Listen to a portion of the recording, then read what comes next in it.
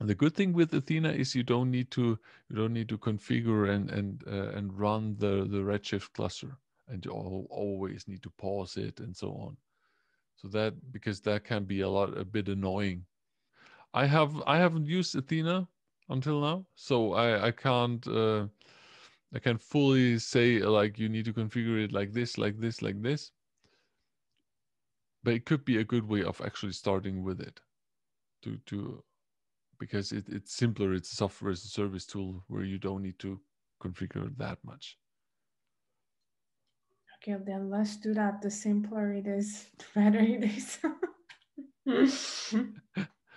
I think it's a cool way um, of actually processing data and using it as a data warehouse. I learned that from within Hadoop platforms, and basically what AWS is doing here is the same thing. On Hadoop, they're doing the same thing. You have HDFS, which is basically the file system like S3, and you can run Hive, a data warehouse, on it, and have external data.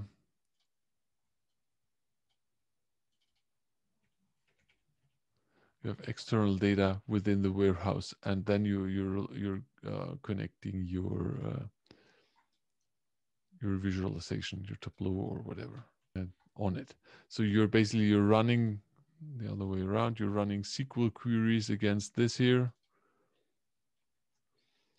and the data warehouse actually, there is no data in it. There is data that is laying around in files here, and you're basically having a big NoSQL store, and that's the same thing that you have here in this part. You don't need to create tables. You don't basically within the system you only define, okay, this is how the data looks, and then you access it. So it's a really cool way of NoSQL uh, accessing the data and for the user, it looks like it's a normal database because the user doesn't see that the data is laying around in files.